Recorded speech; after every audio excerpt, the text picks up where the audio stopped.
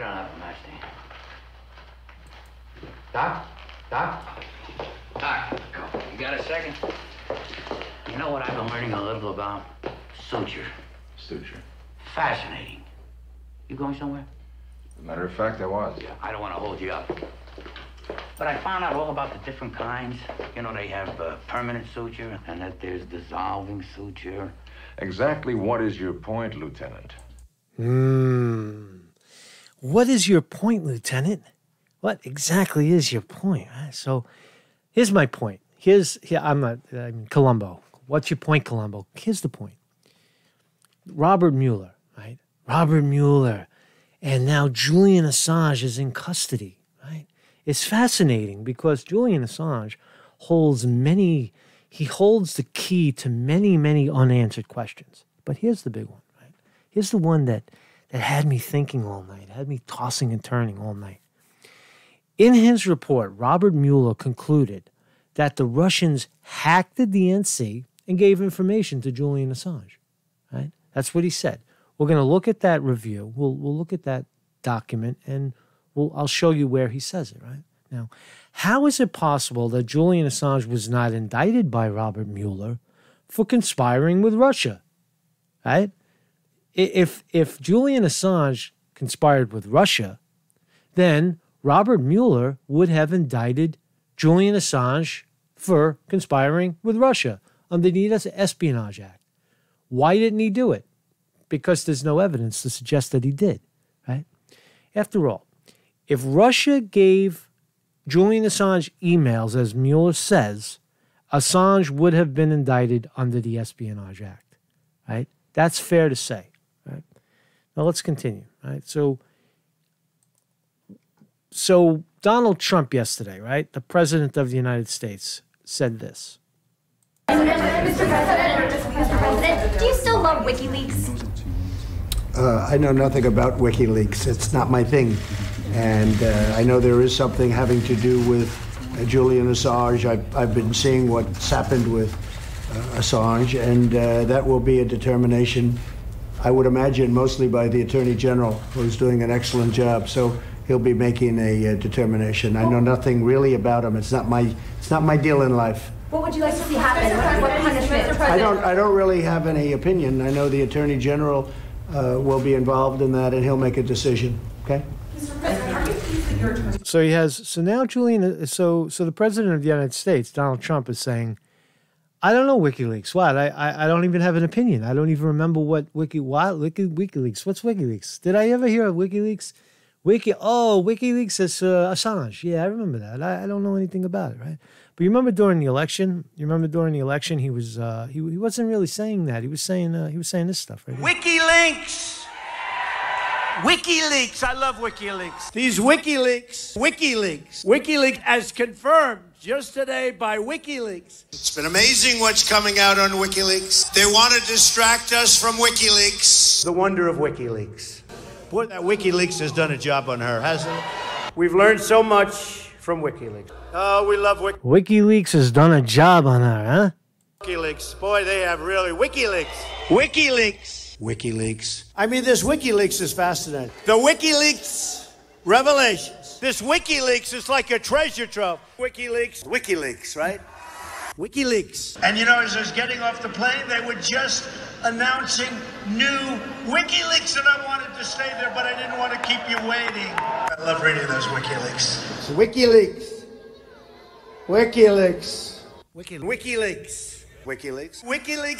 So you get the point, right? So there he is saying it, WikiLeaks. But how come he doesn't know nothing about it over here? But now, but a year ago he knew all about it, right?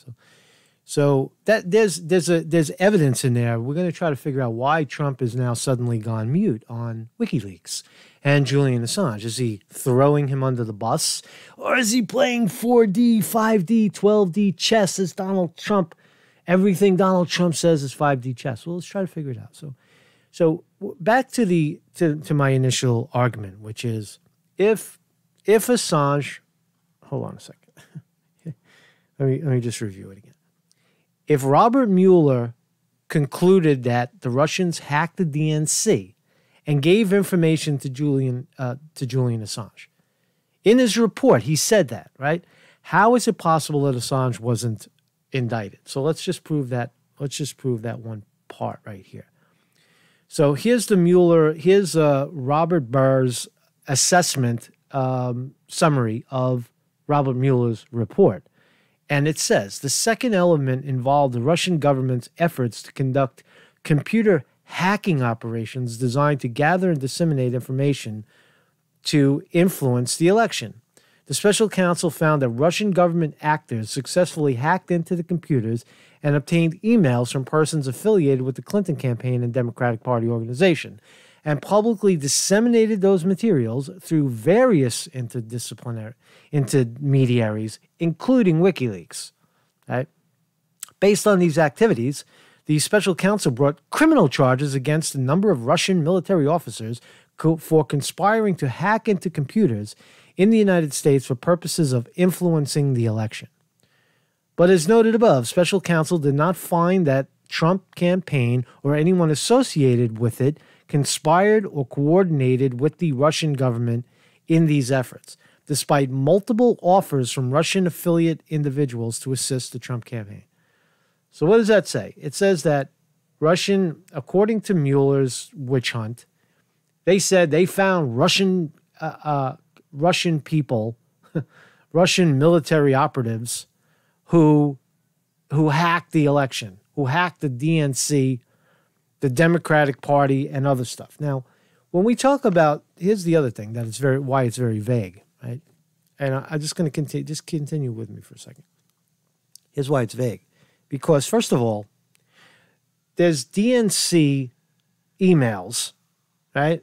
There's John Podesta's emails. There's the DCCC emails. There is Hillary Clinton's emails. And who the hell knows what other stuff was inside of the DNC apparatus and made available to the public. Now, I'm going to show you a guy. His name is, what is his name? Bill Benny, right? We'll talk about Bill Benny in a second. And he suggests that it's impossible that information leaked out was hacked from the DNC based on NSA, his research into the NSA, his experience as an NSA operative. And he says that it's just not possible. Now, whether that's the truth or not, or factual or not, doesn't really matter.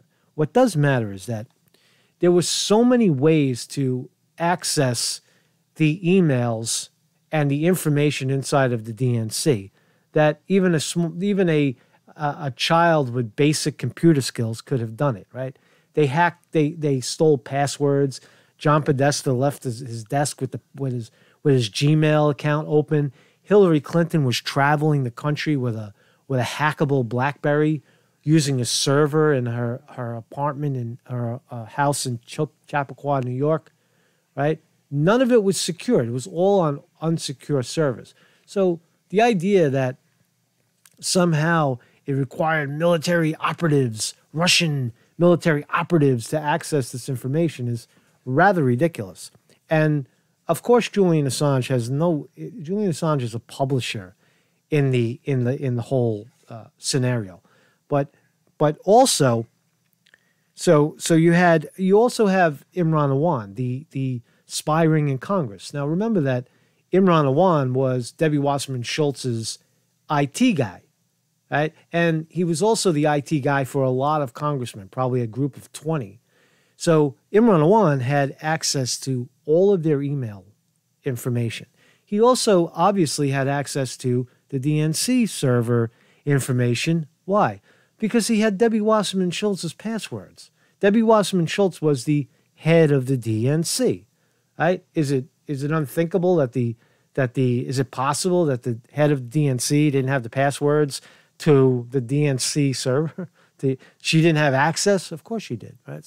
So many paths, so many avenues of stealing or removing the information from the DNC and dumping it on WikiLeaks, right? So many possibilities of that happening. Now, the one that is still a mystery, and because not a lot of people have come forward with it, why? Because because of Seth Rich. You remember the kid that got shot in D.C.? We'll talk more about that in a second. But now let's go here, right? So Mueller, in his own words, said that Russians hacked the election, right? I don't believe that that's what happened at all, right? Obviously, right? Right. So here we go. The primary purpose of the conspiracy was to facilitate Manning's acquisition and transmission of classified information related to national defense of the United States, and WikiLeaks could publicly disseminate the information on its website. Right? That's all Julian Assange is guilty of. The conspiracy that he's now trying to be tried on is that he participated in the hacking of the hacking of what Chelsea Manning was looking at, and that's just factually incorrect, right? He didn't hack. What he did was he asked Chelsea Manning. Chelsea Manning asked him for assistance with a password, with the cracking of a password, so that Chelsea Manning could hide his or her identity from the people that might have found it out. Right? What I'm trying to say is that there's really no. Julian Assange would have been indicted for espionage if, in fact, he was involved in the DNC hack with Russia. He would have been indicted, right? And now he is indicted, but not for that stuff at all, for something that happened 10 years ago, right? That's all I'm trying to say, right?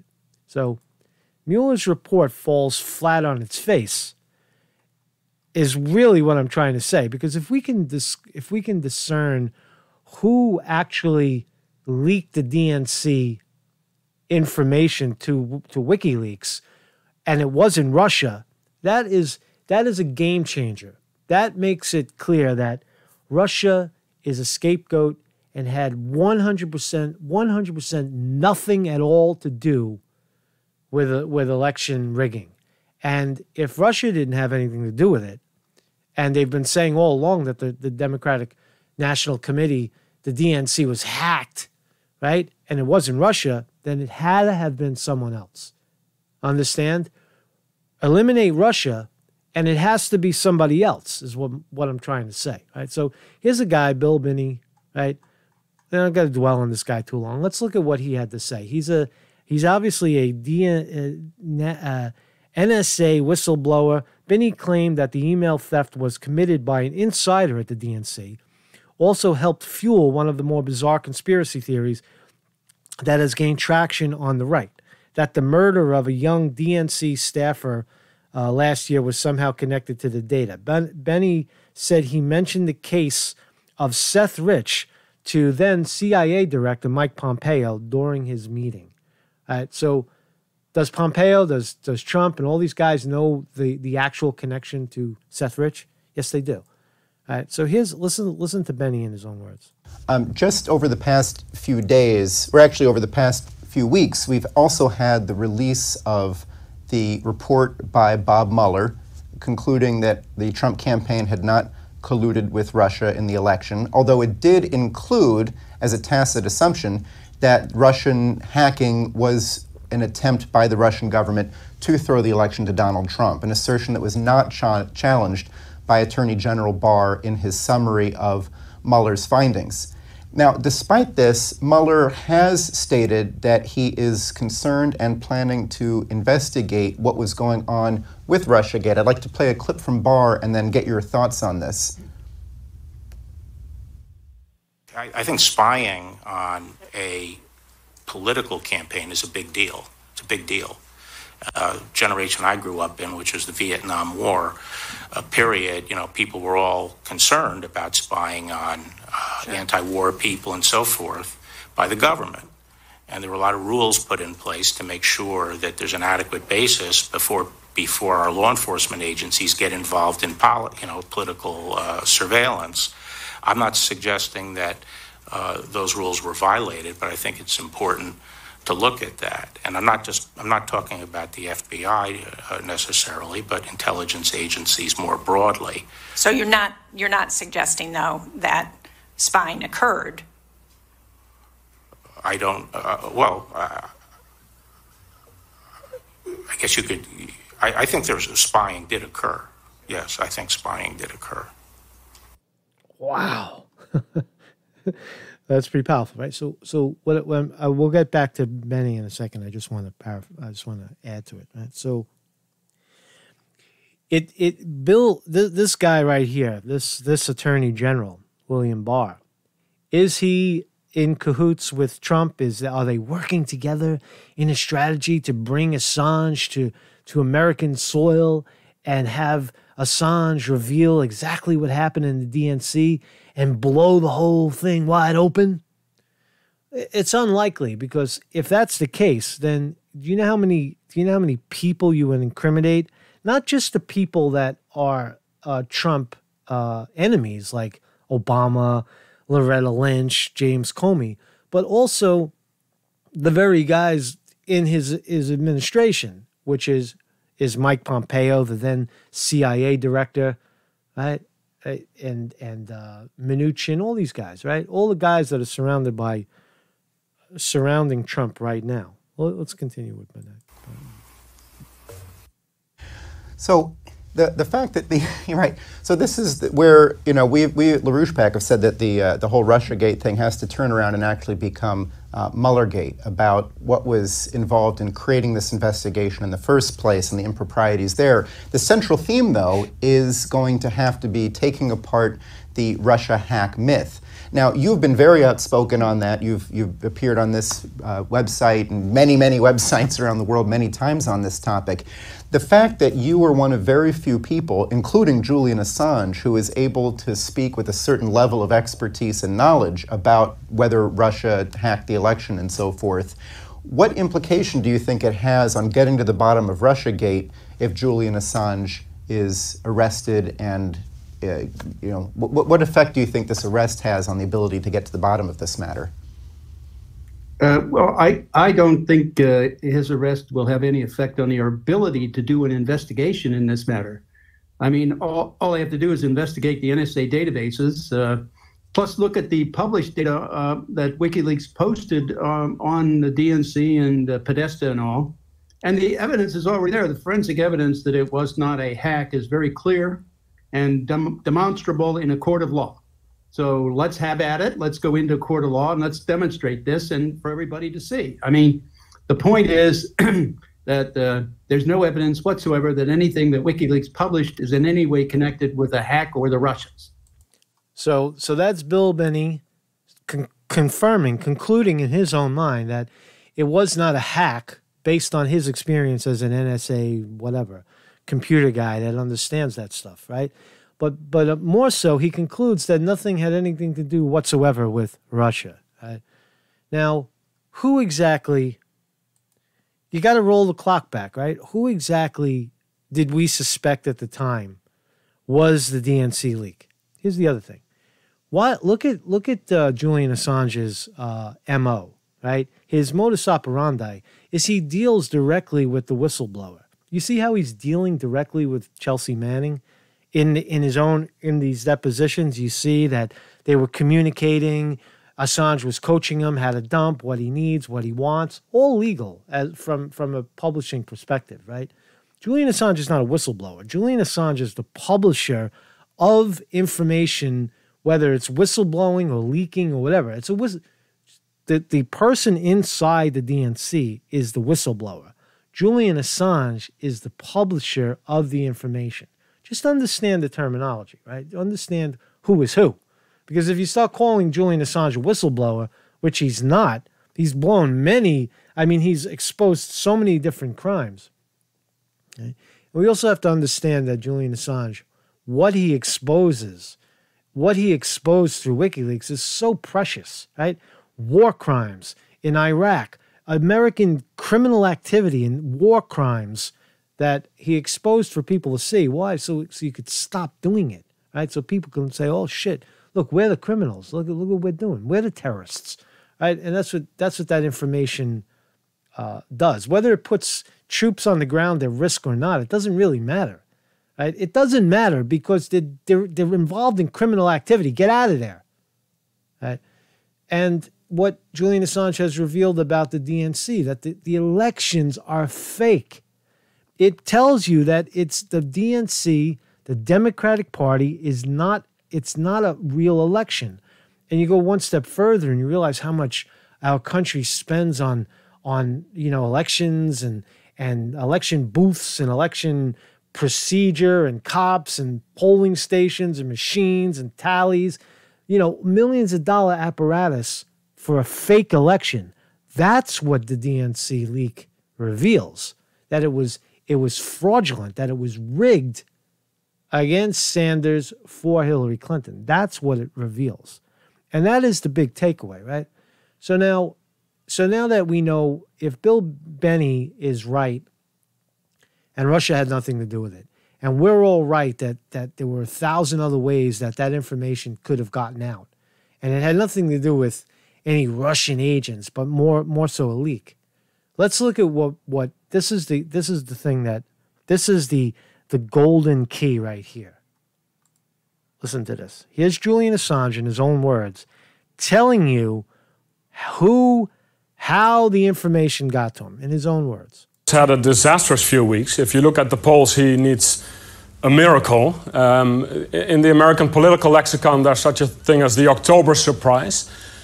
The stuff that you're sitting on, is an October surprise in there? Do you even know what you're sitting on? WikiLeaks never sits on material. Whistleblowers go to significant efforts to get us material and often very significant risks. There's a 27-year-old works for the DNC who was shot in the back, murdered just 2 weeks ago for unknown reasons as he was walking down the street in Washington. So that was just a robbery, I believe, wasn't it? No, there's no finding. So what are you suggesting? What are you suggesting? I'm suggesting that our sources take risks and they become concerned to see things occurring like that. But was he one of your sources then? I mean, we don't comment on who our sources are. But why make the suggestion about a young guy being shot in the streets of Washington? Because we have to understand how high the stakes are in the United States, and that our sources are, our sources face serious risks. That's why they come to us, so we can protect their anonymity. But it's quite something to suggest a murder. That's basically what you're doing. Well, others have suggested that.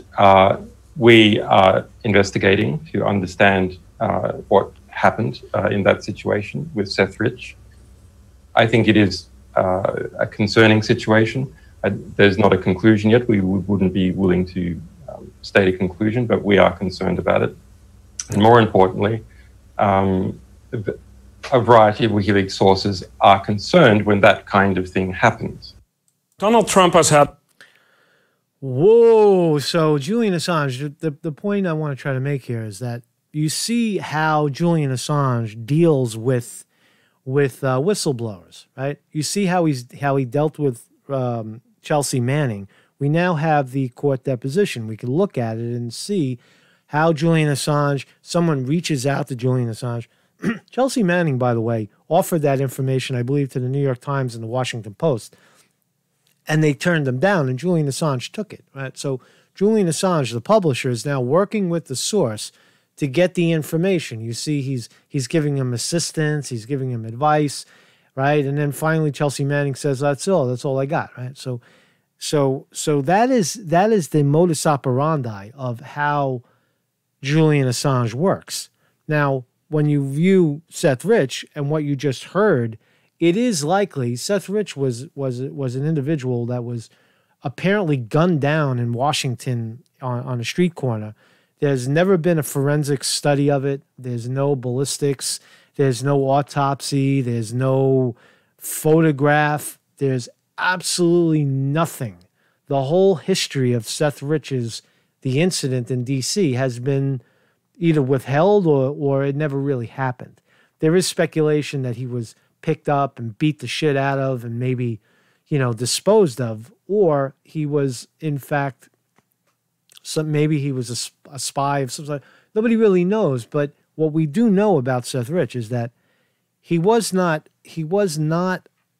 murdered on the street at that time in that place in Washington, D.C., as the official narrative tells us. It simply just didn't happen, right? No autopsy. We don't know nothing. We don't know nothing about it. The other thing is that you now have Julian Assange in custody, and you have his testimony to the media, right? Looking out into the camera, telling you, basically without telling you, that Seth Rich was the leak, right? And he was working with him. Now, did Seth Rich give all of the information that eventually became public? Probably not, because again, I told you all the different possibilities of leaks. There was Imran Awan, there was Hillary Clinton moving around with a BlackBerry and being able to be, that information being siphoned. There was so many crooked politicians inside with access to that information, right? So Seth Rich could have been one part of it. He could have been the sum total of it. He could have been the guy that the tipping point in it. Nonetheless, the summation, again, I'll read it to you again. Right? In his report, Robert Mueller concluded the Russians hacked the DNC and gave information to Julian Assange. How is it possible that Julian Assange was not indicted by Robert Mueller for conspiring with Russia? After all, if Russia gave Julian Assange emails, as Mueller says, Assange would have been indicted under the Espionage Act. The answer is this. Russia didn't give him any emails. Russia didn't give the emails to Julian Assange. Someone else did. And that's what we're about to find out. That's what Julian Assange can offer us in a final analysis. Is he a traitor to his source? Is he being disloyal to his source? No, at this point, the source is dead, or theoretically dead. Give it up, man. Give it up. Marcus Conte reporting.